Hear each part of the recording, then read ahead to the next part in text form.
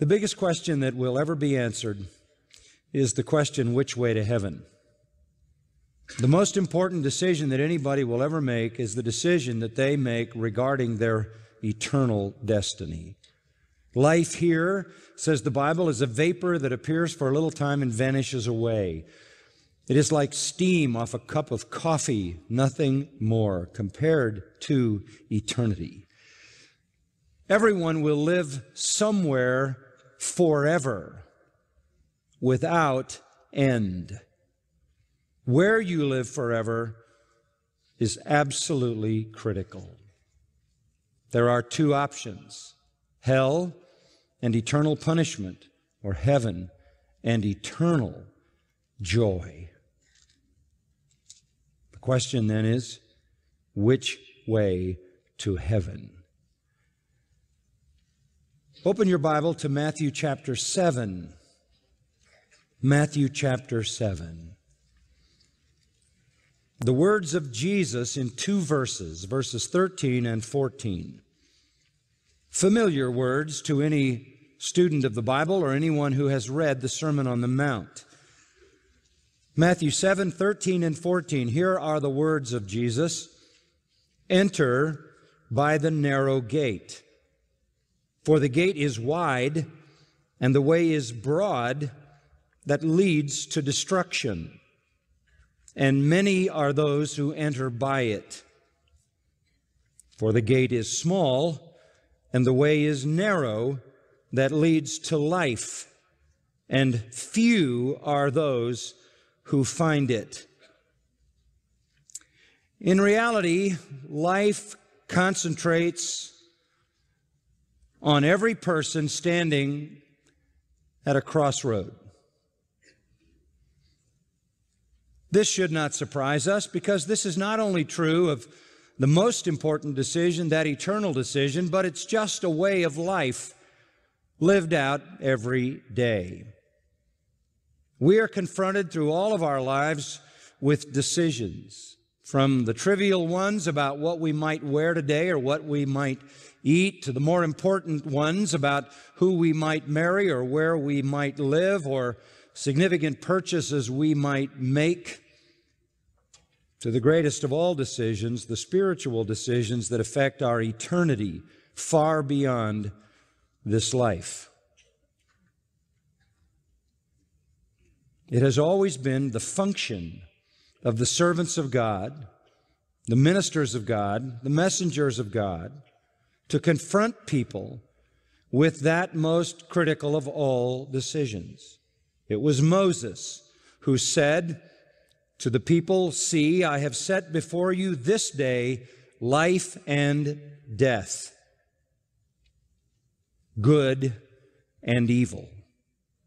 Choose life, that you and your seed may live." Deuteronomy chapter 30. It was Joshua, the leader who succeeded Moses, who said, "Choose you this day whom you will serve, whether the gods which your fathers served, but as for me and my house, we will serve the Lord."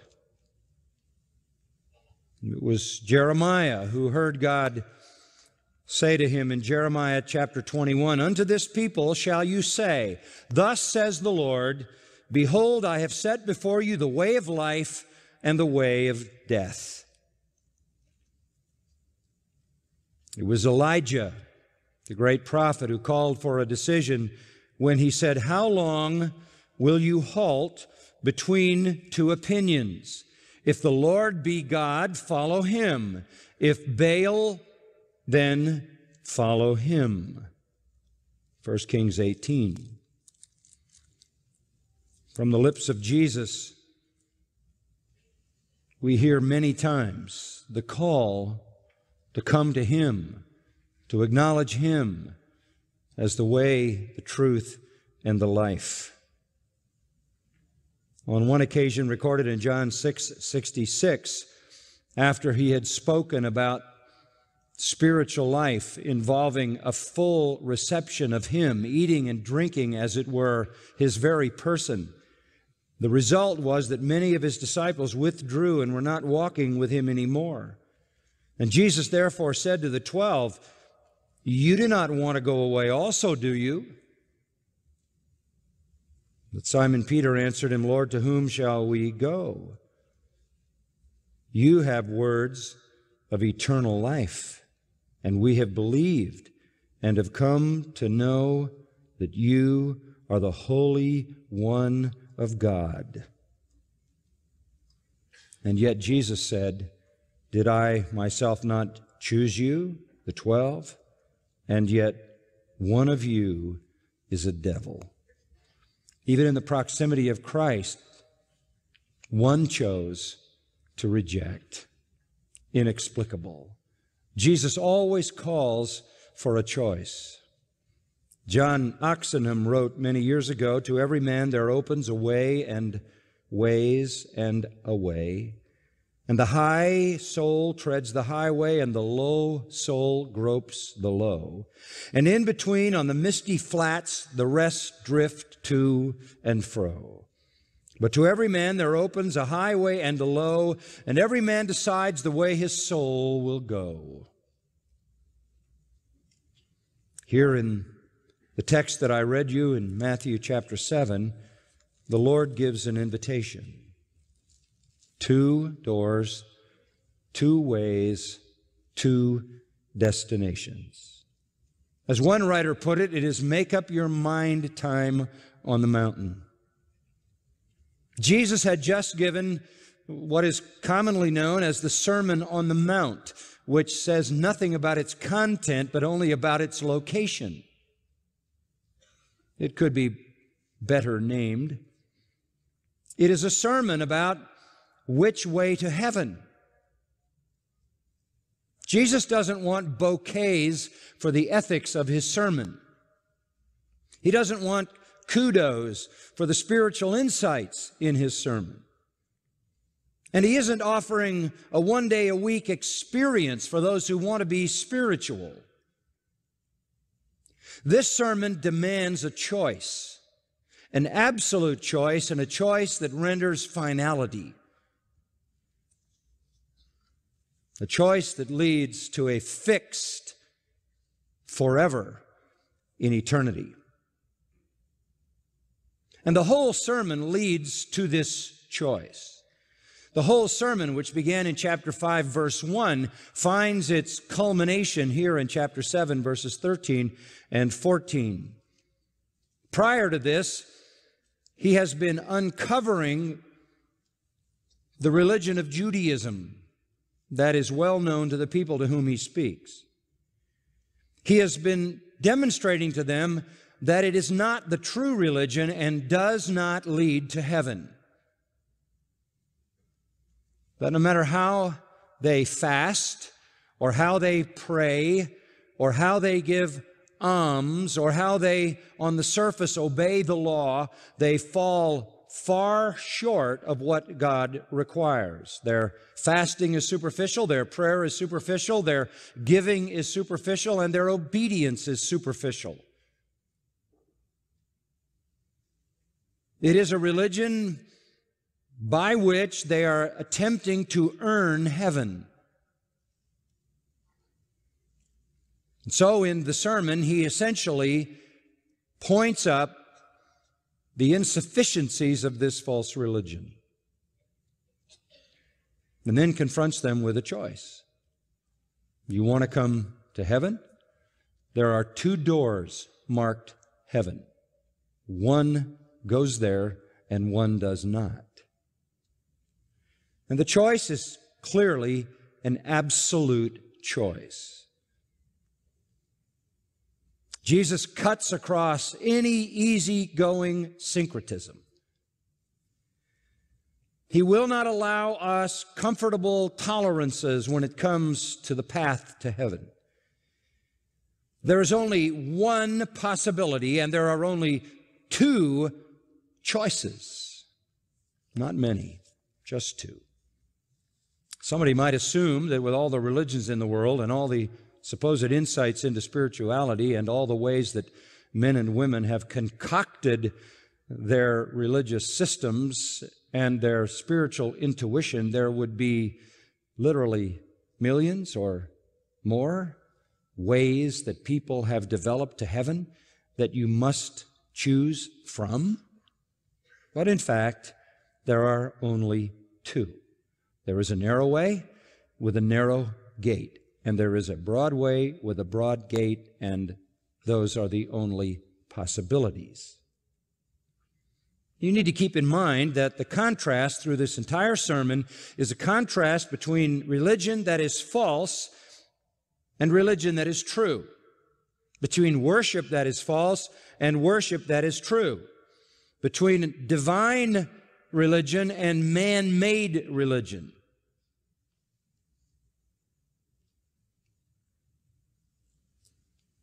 And the religion that exists among the Jews at the time is not acceptable to God. In many ways, the pinnacle indictment comes in chapter 5 and verse 20. Jesus says, "For I say to you that unless your righteousness surpasses that of the scribes and Pharisees, you shall not enter the kingdom of heaven." What kind of righteousness could surpass the scribes and the Pharisees? They were the most fastidious, the most self-righteous, the most superficially committed, the most outwardly obedient. Paul was one of them, and he said of his life as a Pharisee that according to the law, he was found blameless. They had been able to muster up enough self-discipline on the outside to conform with some level of public affirmation, achieving a kind of perfection when it came to righteousness. And Jesus says that's not enough. So it is not a contrast between righteousness and unrighteousness. It's a contrast between two kinds of righteousness. A righteousness that does not satisfy God and a righteousness that does. A religion that does not satisfy God and a religion that does. It's not a contrast between religion and paganism, religion and no religion. And the religion of the Pharisees can be summed up in Luke 18:9. The Pharisees trusted in themselves that they were righteous. And that's the choice. It's that simple. Either you trust in yourself that you're righteous and you can earn heaven, or you do not. And you know that you cannot earn it because you are not righteous, and you cannot be righteous to the satisfaction of God. That's the choice. Simple. It works like this. Either you're good enough or you're not. Either you can be good enough or you can't. And all religion fits into the category of you can be good enough, except true Christianity, which says you can't. That's the choice. It really doesn't matter which of the false religious labels you pick. Either you acknowledge that you cannot earn your way to heaven, you cannot be good enough, you cannot gain a righteousness that satisfies God, you cannot please God, you cannot satisfy His holy justice, you cannot earn forgiveness and heaven, or you can. And if you're working on the can side, pick whatever religion you want. It doesn't matter. Reality tells us there are only two religions in the world. There is the religion of human achievement, the religion of works, the religion of the flesh, the religion that says you can be good enough, holy enough, religious enough, spiritual enough. And there is the one other option, the religion of divine accomplishment, the religion of faith, grace, mercy, and not of the flesh, but of the Spirit. And they do not mix. The scribes and the Pharisees were the architects of and the purveyors of and the exemplars of a religion of human achievement. Their salvation and acceptance with God, their hope of eternal life and heaven depended upon what they did morally and what they did religiously and ceremonially. The Lord, however, offered a completely different religion, a religion of faith and grace, depending upon the Holy Spirit, the religion of divine accomplishment, where salvation and acceptance and heaven depended on what God did, not what men do. Certainly, most of humanity, vastly, is committed to the religion of human achievement, that men can be good enough, religious enough to gain heaven if they just have a measure of goodness, think good thoughts occasionally, do good deeds. Better yet, if they believe in God, attend some religious services, go through some religious acts or rites or ceremonies. This religion comes in many names and many forms, but it is all the same. It is all the wrong choice. It is all Satan, just packaged differently.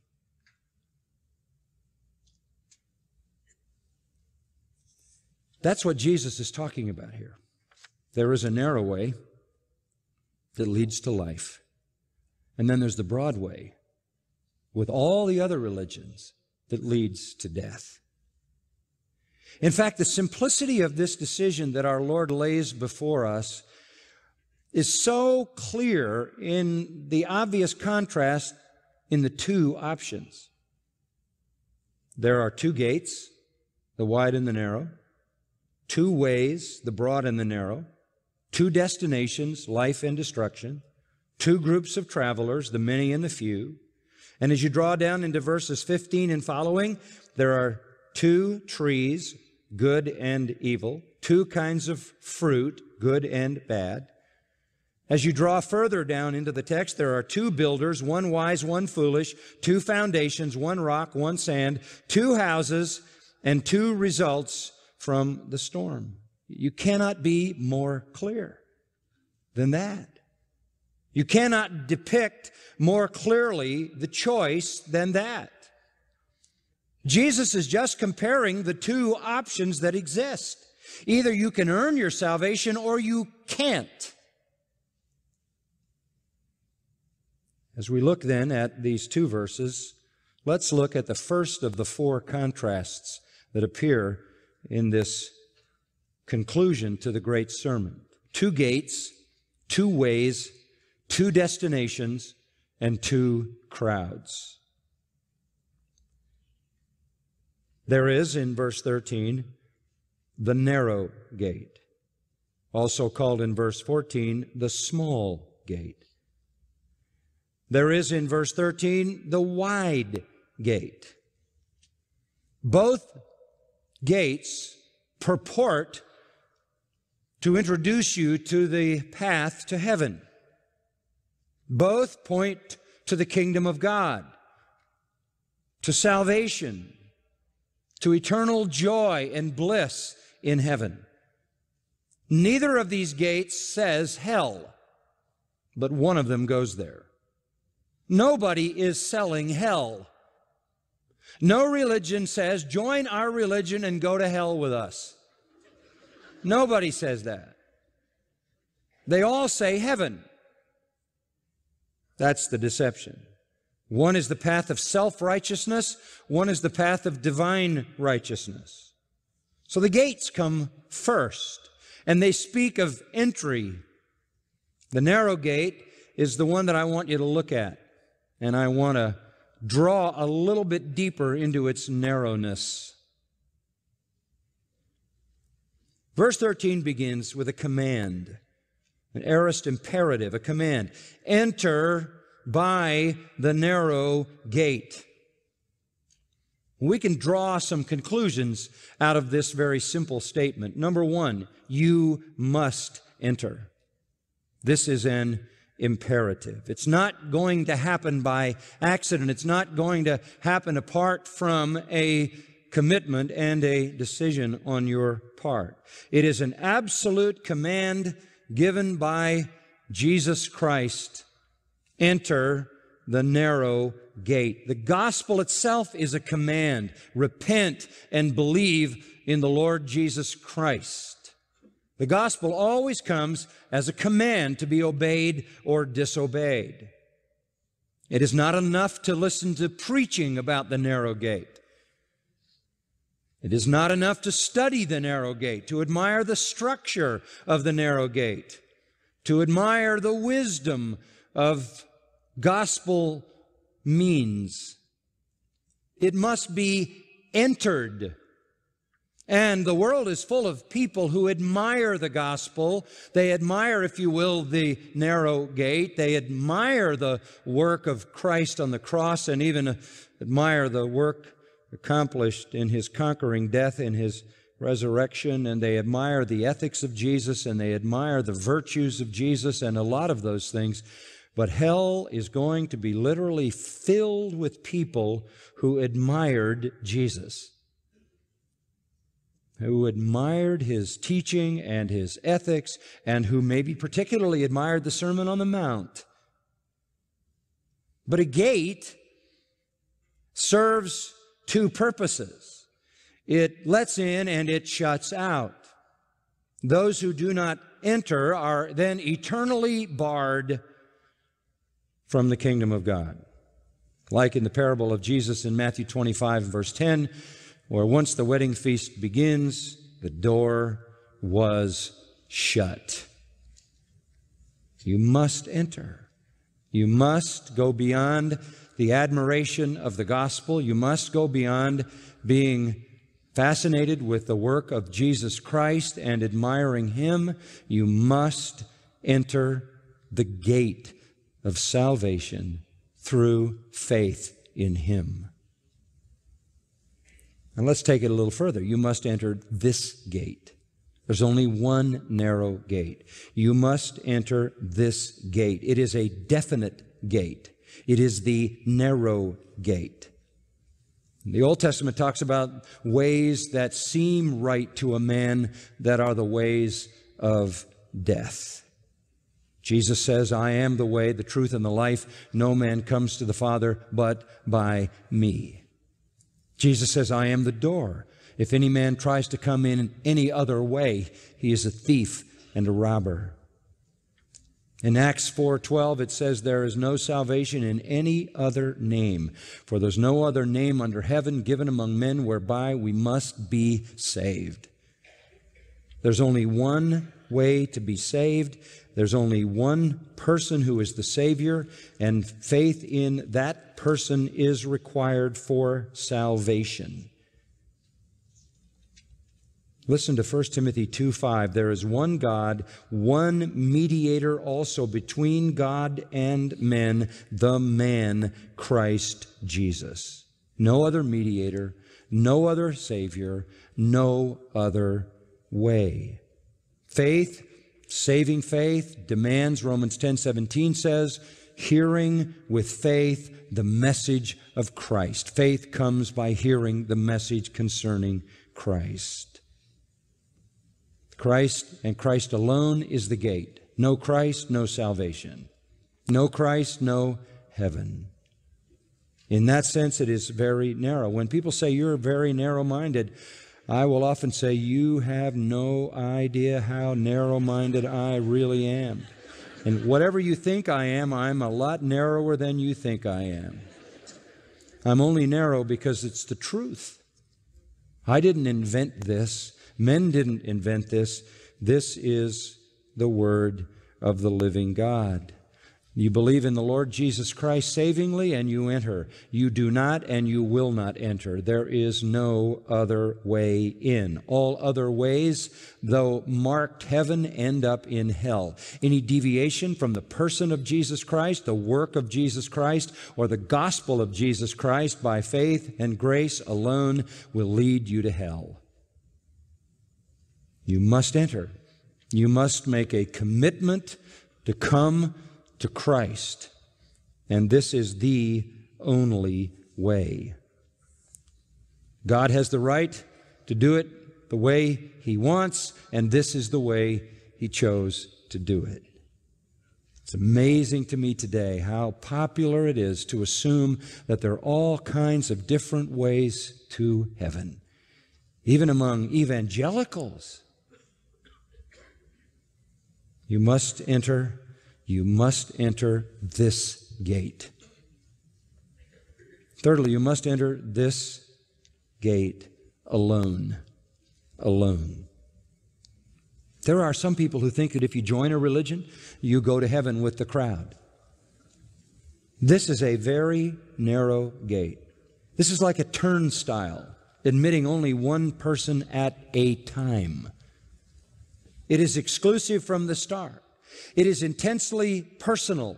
It is not a group experience. It doesn't happen to everybody who joins a church, or everybody who is baptized, or everybody who is in a family of quote-unquote Christians. It isn't something you inherit from your parents or your grandparents. It isn't something you sign up for along with another person. It is absolutely singular. It is totally individual. It is exclusive in that sense, intensely personal. It requires a break from the crowd. Jesus said, in fact, if you're not willing to hate your father, your mother, your sister, your brother, your wife, you're not worthy to be my disciple. It may cost you every single relationship that you have. You come absolutely alone, with no one else. It is that personal. You don't go through a turnstile in a group. You go through all alone. Jesus says in Matthew 10:34, "Do not think that I came to bring peace on the earth. I didn't come to bring peace, but a sword, to set a man against his father, a daughter against her mother, a daughter-in-law against her mother-in-law, and a man's enemies will be the members of his household. And anyone who loves father or mother more than me is not worthy of me, and he who loves son or daughter more than me is not worthy of me. He who doesn't take his cross and follow after me is not worthy of me. He who has found his life shall lose it. It is he who has lost his life for my sake that shall find it." It'll cost you potentially everybody and everything, even your own control over your own life. Salvation is only for one at a time, one by faith in Christ. You must enter. You must enter this narrow gate. You must enter alone. Fourthly, you must enter with difficulty. With difficulty. This is a death blow to what is called easy believism, a death blow to cheap grace. This is not easy. That's why we read at the end of verse 14, "Few are those who find it." Few are those who find it. And when you find it, it becomes hard to enter. It must be searched out. It must be found. It is not in your intuition. It is not rummaging around in your higher self. You're not going to come up with this on your own. It's not intuitive. You won't find it in your supposed spirituality. You will only find this in the Word of God, rightly interpreted and rightly understood. And you have to sort through all the false gospels. That's why our Lord immediately says in verse 15, "Beware of the false prophets. They're selling tickets to the broad road.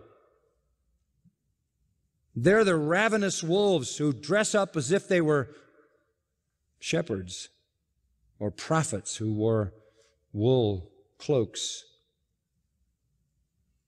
Beware of them. They're pushing people en masse onto the broad road." It's hard. It's hard to find a true preacher. It's hard to find a true prophet. It's hard to find the true gospel. How many of you were in a church or a religion which was deceiving and damning for years, maybe for most of your life? Few there be that find it. And when you find it, it's not easy. It's not easy to deny yourself, take up your cross and follow Christ, as it said in Matthew 10 and repeats in Luke 9:23-25. It's not easy to lose your life. It's not easy to hate yourself, to say no to all your own desires, ambitions, hopes, dreams, self-control. It's not easy to abandon everything. It's hard to humble yourself. It's hard to turn from your sin. It's hard to repent, because sin and pride and self-will is the truest expression of your fallen condition. It's the most natural thing for you to do. In Luke chapter 13 and verse 24 is a stunning statement. Strive to enter by the narrow door. Agonize. For many, I tell you, will seek to enter and will not be able. Amazing. You mean there are people who want to be saved and they can't be? Who want to find the door and enter the door and they don't succeed? That's exactly what Jesus said. Strive, agonize to enter by the narrow door, for many, I tell you, will seek to enter and will not be able. And here's a warning. Once the head of the house gets up and shuts the door, you're going to be left standing on the outside knocking, and you're going to say, Lord, open to us. And He'll answer and say to you, I don't know where you are from. And later, depart from me, all you evildoers. I don't know you. The narrow door must be searched out and found, and when it's found, it's not easy. That's why the Lord also said, you have to count the cost. Look at Luke 14, verse 25. Great multitudes were going along with Him, and He turned and said to them. Now, let's pick the picture up here. Jesus is evangelizing the crowd. He has a great multitude. And some of these crowds were just massive crowds, huge crowds. In fact, back in chapter 12, verse 1, so many thousands of the multitude had gathered together that they were stepping on one another.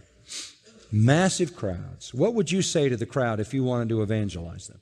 What would the message of the modern evangelist be to the crowd? I doubt that it would be this. Luke 14:25. He turned and said to them, if anyone comes to me and doesn't hate his own father and mother and wife and children and brother and sisters, yes, and even his own life, he can't be my disciple. Well, that's not a very attractive message. That's a good way to send the crowd home. Can't you be a little more winsome than that? Why not just pray this little prayer and you're in? That's the popular way. And He says, look, there's a lot to think about. This is a life commitment. This is an eternal decision. In verse 28, He says, which of you, when he wants to build a tower, doesn't first sit down and calculate the cost to see if he has enough to complete it? Maybe you don't have what it takes to make this commitment. Otherwise, when he's laid a foundation and isn't able to finish, all who observe begin to ridicule him, saying, this man began to build and wasn't able to finish. Or what king, when he sets out to meet another king in battle, will not first sit down, take counsel whether he's strong enough with 10,000 men to encounter the one coming against him with 20,000? Or else, while the other is still far away, he sends a delegation and asks terms of peace. So therefore, no one of you can be my disciple who doesn't give up all his possessions. Are you willing to do that? Have you really counted the cost of what's involved here? I'm asking for your whole life. I'm asking you to become my slave. I'm asking you to live the rest of your life doing exactly what I tell you, no matter what it costs you, even if it costs you all your hopes and dreams and your own life. This is not easy. Much easier to go the broad way. The purveyors of the Broadway are telling you, hey, come join our group. You can come in mass. Oh, don't worry about your sin. Oh, don't worry about your theology.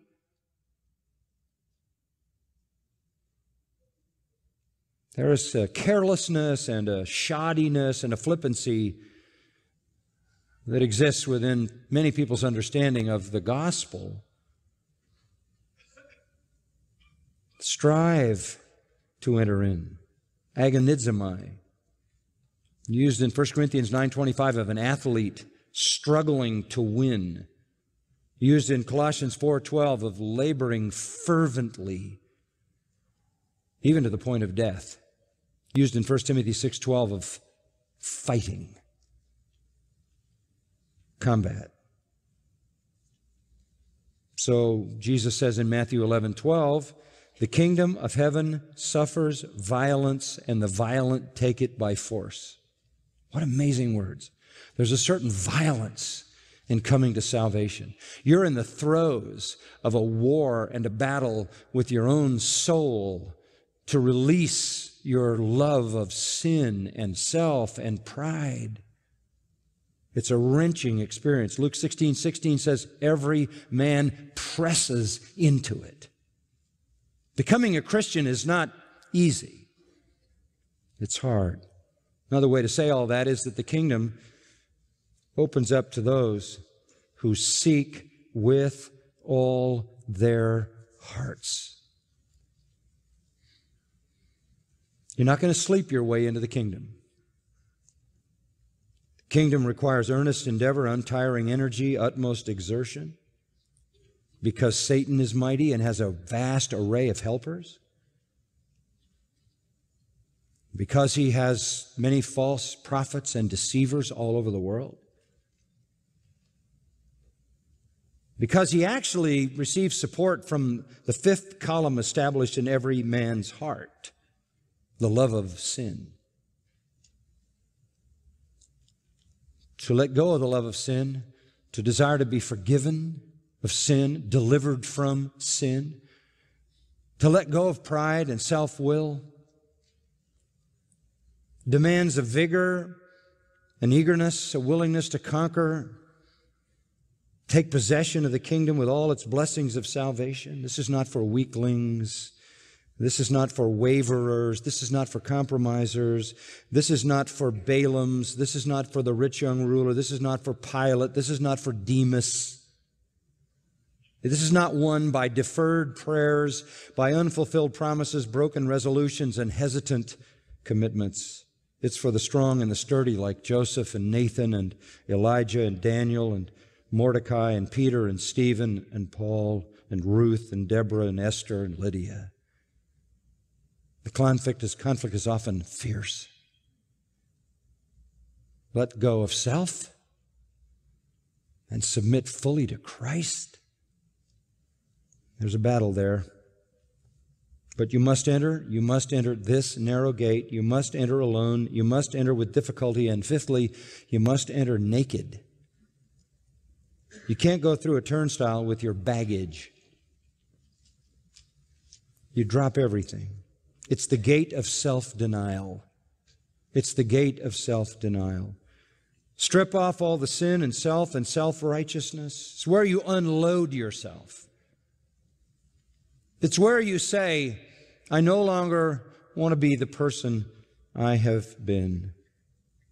Dropping all the baggage isn't easy. The rich young ruler wouldn't do it. He was very rich. He wasn't about to let go of his money. He was very much in control. He wasn't about to do what Jesus told him to do. He wasn't going to let somebody else be sovereign over his life. Hung on to his baggage. When Jesus told the story about the soils in Matthew 13, the different soils, in some of the soils, the weeds were never cultivated out. In some of the soil, the stony ground was still remaining hard. Superficial response initially, but no real life, no real fruit. If you're holding on to anything that you're not willing to let go of, you can't get through this. It's where you abandon yourself totally. It was Spurgeon who said this, you and your sins must separate, or you and your God cannot come together. No one sin, he said, may you keep. They must all be recognized for what they are. They must be brought out like the Canaanitish kings from the cave and hanged up in the sun. You must forsake them, abhor them, and ask the Lord to overcome them. This is what the New Testament calls turning from sin to serve the living God. There are some people who espouse the idea that all you have to do to become a Christian is just know that Jesus can save you from hell and ask Him to do that.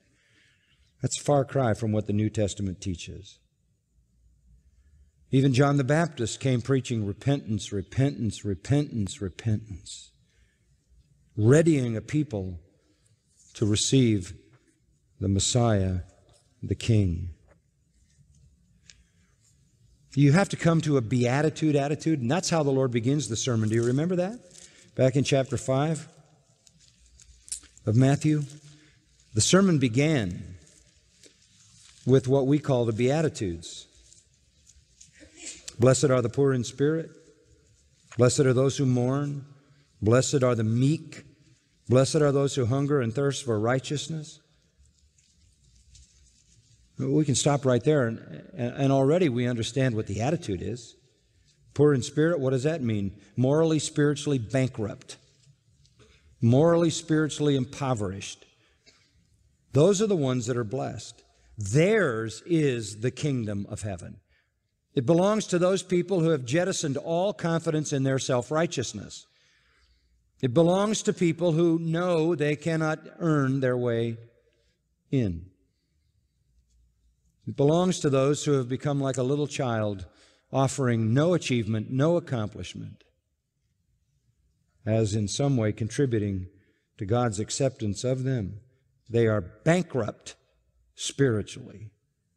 Consequently, they mourn.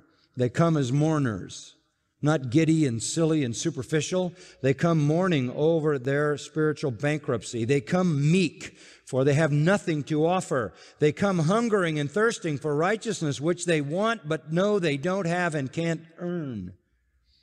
They are void of righteousness. They know it. They're morally, spiritually bankrupt. They're heartbroken over this, and they are meek.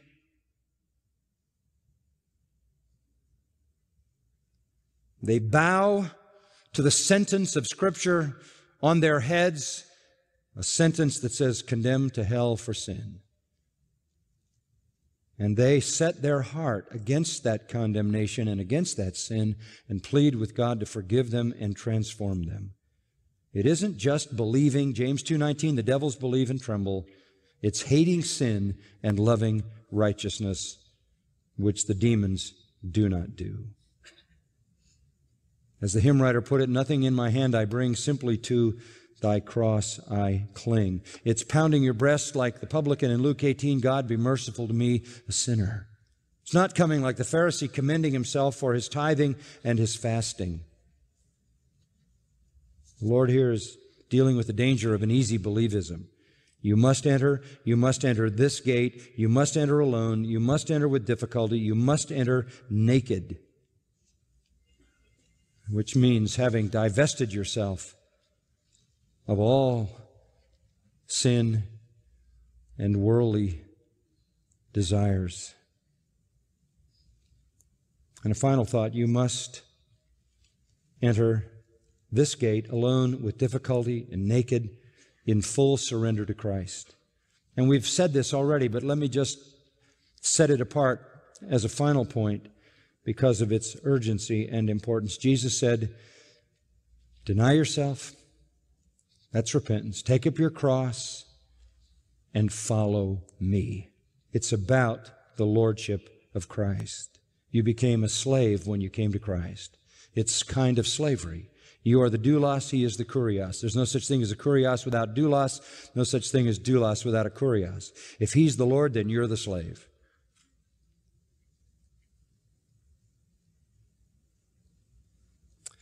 So we come totally submissive to our Master, joyfully submissive. We don't see it as burdensome. We see it as a cherished opportunity to give honor to the one who has given grace to us. In contrast to what we've just seen, back to our text, is the wide gate. The wide gate is just that, wide. And the door is wide. The way is wide or broad. This gate can be entered with no difficulty. This gate can be entered with a whole crowd. No self-denial. Bring all your baggage. No repentance necessary. No surrender to Christ necessary. This is the gate of self-indulgence. Bring your pride, bring your self-righteousness, bring your sins. Sins of all sorts are very welcome there. There's a large crowd coming through this gate because it's everybody else who's not coming through the narrow gate. There was a West Indian who had chosen Islam over Christianity, and when asked why, he said this, quote, "Islam is a noble, broad path. There's room for a man and his sins on it. The way of Christ is far too narrow." He's right. So there are two doors, the narrow and the broad. Two ways, briefly, two ways. Broad is the way, and narrow is the way.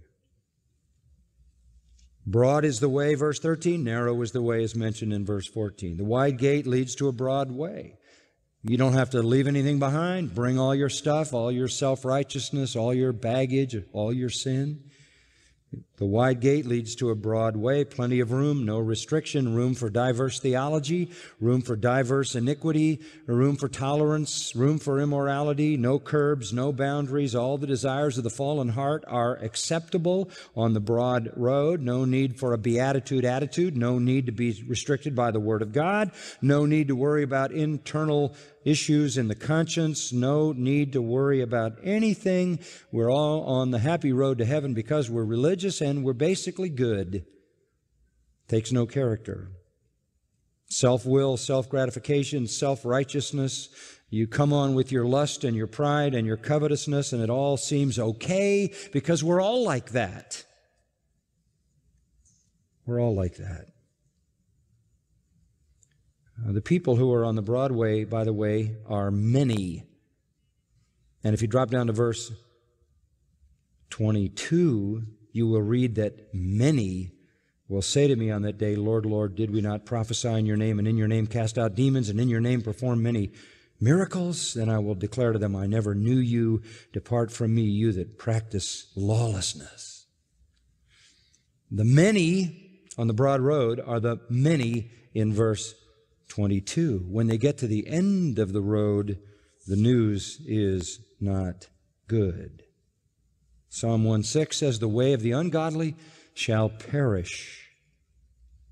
In contrast to that is the narrow way in verse 14. Literally means a pressed way, constricted way, a confining way, a difficult pass between two cliffs, hemmed in on both sides.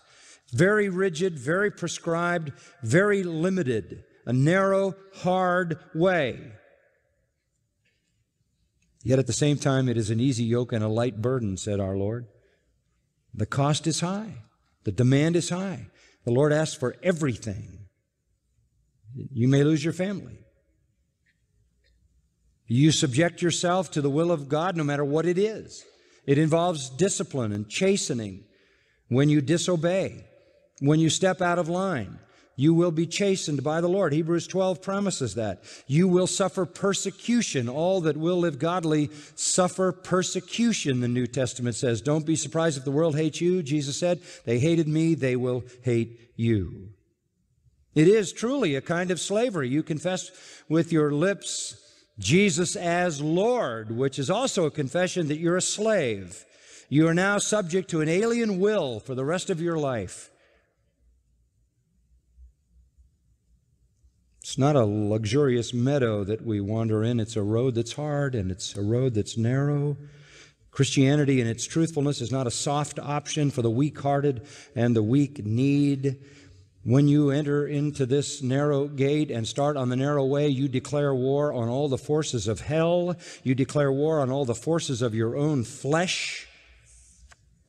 And living a beatitude life, a brokenness and humility and holiness and righteousness is tough. And Jesus didn't say, love me, like me, consider me, admire me. He said, follow me. But the two doors and the two ways lead to two destinations. First, the wide gate, the broad way, leads to destruction. Oh yeah, the pleasures of sin for a season. Hebrews 11. It's easy. It's crowded. Everybody's there. It can't be the wrong road. Look how many people are there. No restrictions. It just doesn't end up in heaven. It ends up in destruction. The religion of human achievement, from humanism and atheism to Judaism and any other ism and any other religion, without Christ and without a gospel of grace and faith alone, ends up in hell. And so the entrance to hell is from the portals of heaven, as it were. What does destruction mean? Everlasting judgment, everlasting punishment. On the other hand, the narrow gate leads, verse 14, to life.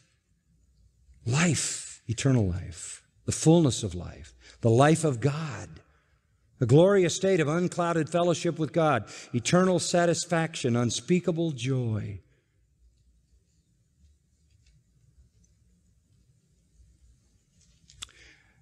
And that brings us at the end of this little discussion to the two crowds. Many enter the broad way, few enter the narrow way. That's how it is in the world.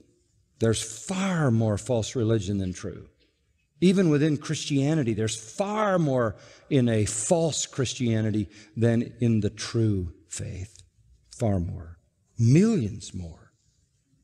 The masses of the world are racing toward hell on the broad road, thinking it's the path to heaven. Never marked hell. Luke 12:32, Jesus said, "Fear not, little flock." Micron, very small.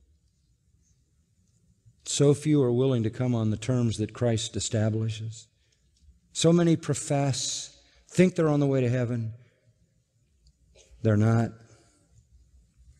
Paul gives us a very important word in 2 Corinthians 13:5. He says, examine yourselves whether you're in the faith. Examine yourselves to see whether you're in the faith. Which road are you on?